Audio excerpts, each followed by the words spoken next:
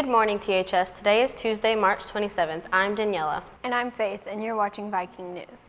The mandatory TN Promise meeting for seniors is Thursday, April 5th at 5:30 in the cafeteria. You must attend this meeting to remain eligible for the TN Promise scholarship. If you are planning to bring a guest to prom that is not a current student of THS, you must pick up an application in the main office or guidance office. Have your guest fill it out, sign out, and return the form to the main office by April 5th.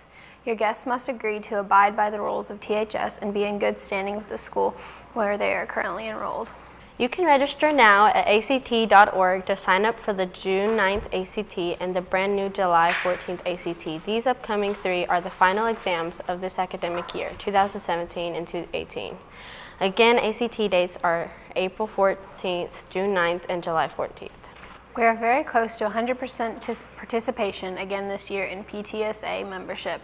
Please help us reach our goal. It is $7, and if you need an envelope, you can see Ms. Whitaker in the office.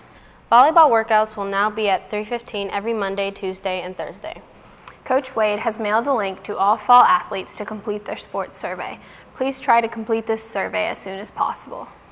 NHS members, if you have not signed up for a spring service project, please see Miss Story, Miss Hartsoe, or Miss Strong and sign up for the day of service in May. Clinic dates for tryouts for the 2018-2019 cheerleading squad will be Tuesday, April 3rd through April 5th, 5 to 7 p.m. Tryouts will be held Friday, April 6th, starting right after school until the last tryout. Clinic dates are mandatory in order to try out. A mandatory parent-student meeting will be Tuesday, March 27th at 6 p.m. in the wellness rooms. The Tickle College of Engineering at the University of Tennessee, Knoxville will host 2 engineering programs this summer for rising 10th and 12th grade students. Each program is 1 week of residential program. For more information, see your guidance counselor. Now here's Katie and Mackenzie with your weather forecast and Cafe Watch. Hi, I'm Katie, and today's weather will be a high of 52 and a low of 43. Now back to the studio for your Cafe Watch. I work hard every day.